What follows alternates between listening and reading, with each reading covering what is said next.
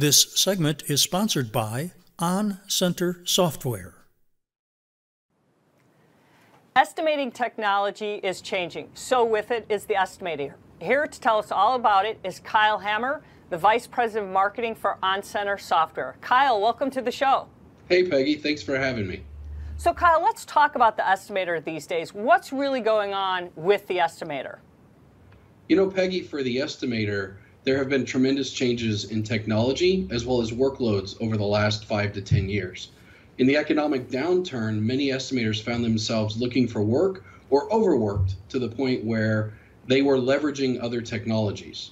As we came out of the economic downturn and things started to pick up, more and more estimators have come on board to companies. But one of the biggest challenges that they're facing today is how to take the intellectual property of the business and pass it on down to the next generation of estimators. So how is that role actually changing? Are they doing different things with the technology? Are they changing their skills? How would you describe that? I would say that the estimators are being asked to do more today than they were asked to do 10 years ago.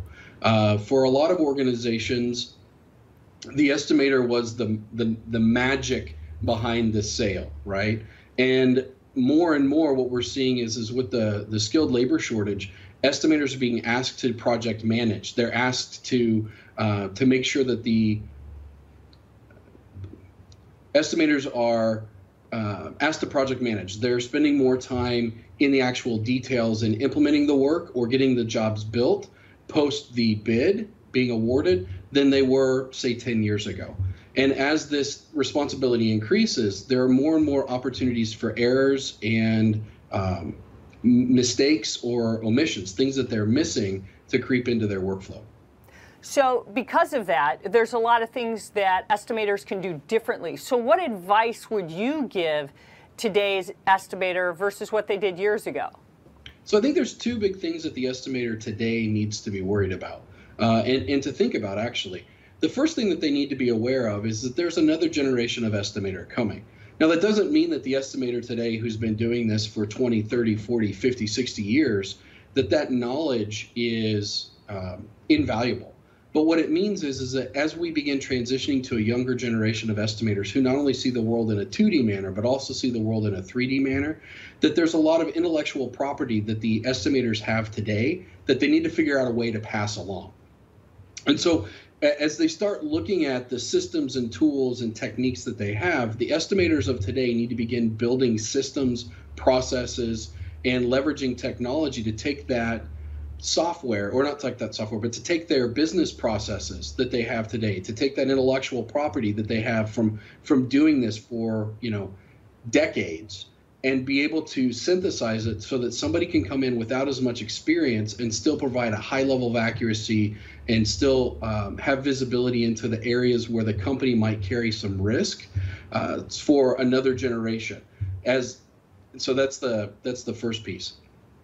The second piece that estimators need to be aware of is the change of dynamics related to communication with the field. Many years ago, it would be the foreman or the super. They would have a stand-up meeting either at the beginning of the week or the beginning of the day.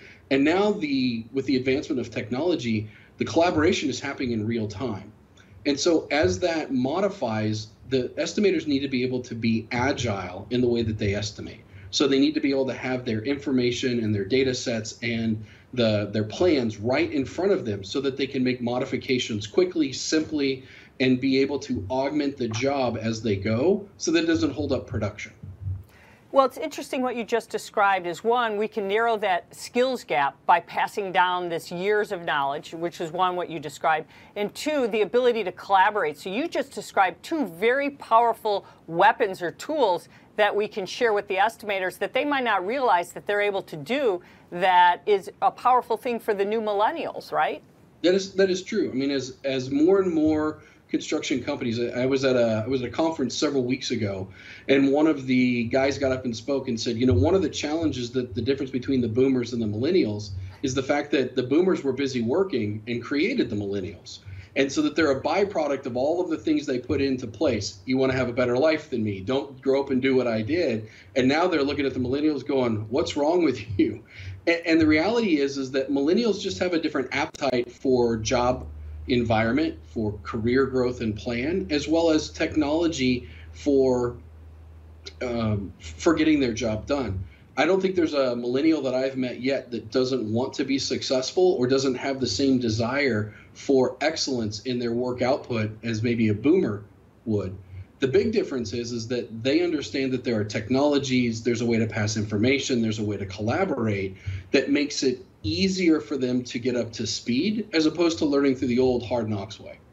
And it's interesting because this mindset then is different from how a millennial thinks to how a boomer thinks, and technology is changing, and it's probably going to change even faster, exponentially, from the next generation that comes on the job site with the estimator. Yes, I think that we will see that. I think what you'll see is that as we continue to progress, you'll see a lot more organizations and owners commanding information that goes all the way down into the as-builts. I mean, the as-builts used to be drawings that were rolled up, handed over at the end of a job, and put over in the corner. But as organizations move from bidding and project management and constructing all the way into now facilities management and paying attention to the details of how something was constructed, the information that's there, there's an entire life cycle of how that building or how that project came together that needs to be passed not only from one construction company to the next, but then onto the owner so that it can be maintained for over the life of the building. Kyle, thank you for being with us. We appreciate your time. Thanks, Peggy. Have a great day. Okay, viewers, that's your innovation and technology for today.